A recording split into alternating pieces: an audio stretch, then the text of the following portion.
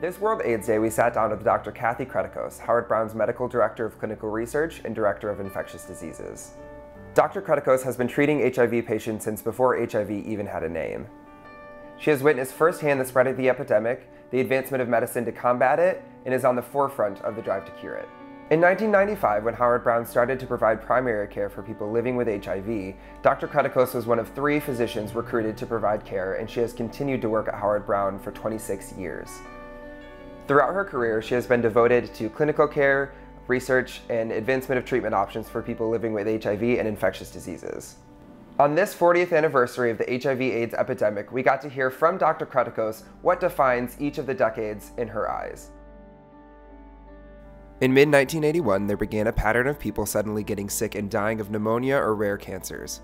Others would disappear from the community. So the 80s, when you think about HIV and AIDS, was really the age of really eruption of this new disease. Probably around 82 when it really started getting bad in Chicago. It was on the news as the gay cancer. There was a friend of mine whose name was Danny. And Danny and I both were Aretha Franklin fans. And every weekend he would do drag shows at this club. Well, one Saturday I didn't see Danny. And I thought that was very unusual that I didn't see Danny.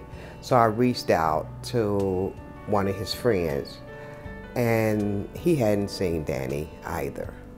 I went back and asked again, have you seen Danny, right? He said that he did make contact with his family.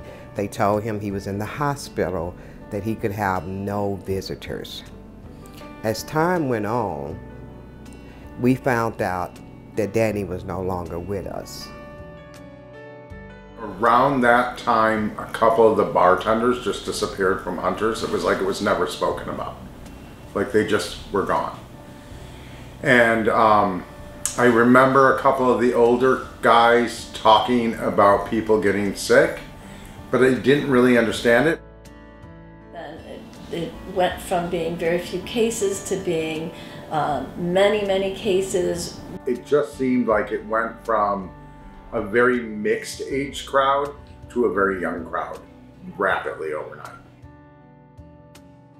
So we had people continuing to get sick and die and really not have anything to offer them except trying to put out fires. So you get this complicated infection, we'll treat that.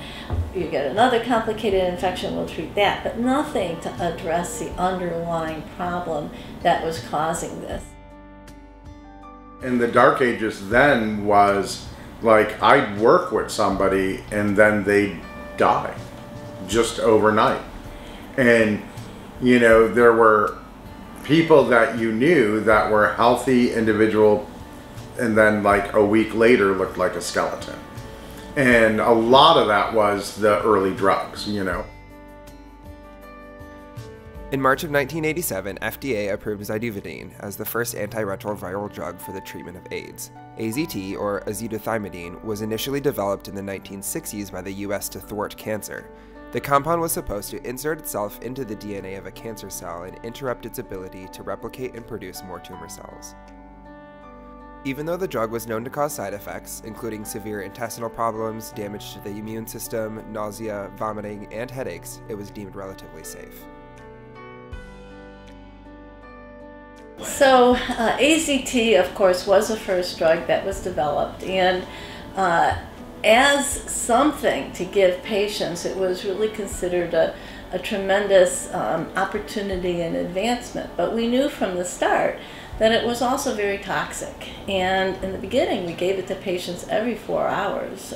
So really higher doses than what ultimately was determined was necessary. And it was what we call placebo-controlled, where one patient would receive like a sugar pill and the other patient would take the actual drug. But we could tell right away as people taking care of the patients who was getting what, because we saw changes in their blood work, we saw side effects from the medication. So it was clear that there was toxicity to this drug, but we also saw a response in terms of the infection itself. So, of course, it was a double-edged sword. What do you do? Do you give patients something that is that clearly has problems, or do you just leave them alone? And therefore, we tested this on really patients who were very enthusiastic about taking it, and people who had advanced disease. So, you know, all of the patients that were involved were well aware of the risks and were very enthusiastic, really wanted to participate. Not so much for their own benefit, because, you know, half of them wouldn't even get the drug, but because they really felt so strongly about the need to move forward with treatment. And we knew if we got something going that we could work on getting a better drug and a less toxic drug. And you know, we have to start somewhere.